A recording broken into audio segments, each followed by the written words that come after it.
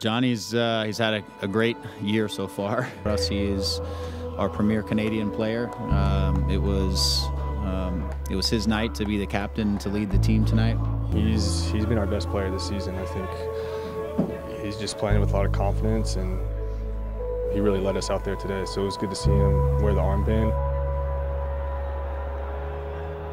It was an honor for sure. It's my first time captaining this team in my career, and it's an honor to captain your hometown team, and to help get the win is just a bonus.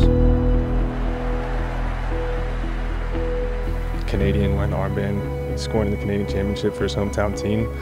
That's always good to see. You know, I just hope that he continues that way, because he's really making a difference out there for us.